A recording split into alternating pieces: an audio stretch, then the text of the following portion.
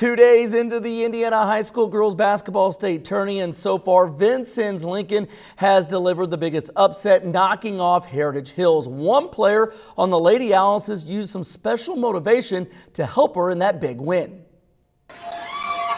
Hours before Vincennes Lincoln tipped off their sectional game Tuesday, guard Kahre McCrary could be found here at the St. Vincent Cemetery in Vincennes. This is my first year without my grandpa here. I just lost him about a month ago, and I just felt like I needed that extra support, so I came out to the cemetery to talk to him for a little bit. Kahre knew she was an underdog Tuesday in her sectional game. That's why she stopped by to see her late grandpa Frank for the extra boost of confidence.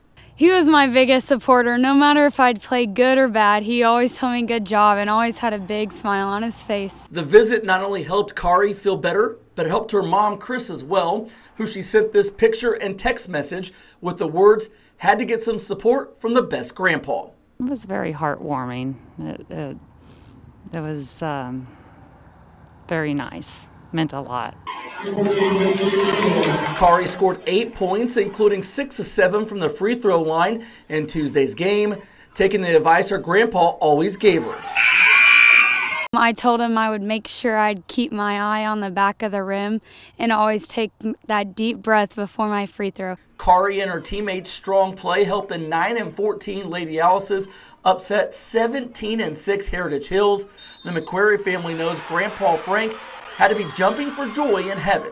Everybody called him Big Daddy Frank, and I think Big Daddy Frank was looking down and he was helping those Lady Alice's. I felt like he was right there with me, and I know he was up there in heaven cheering for all of my teammates and me.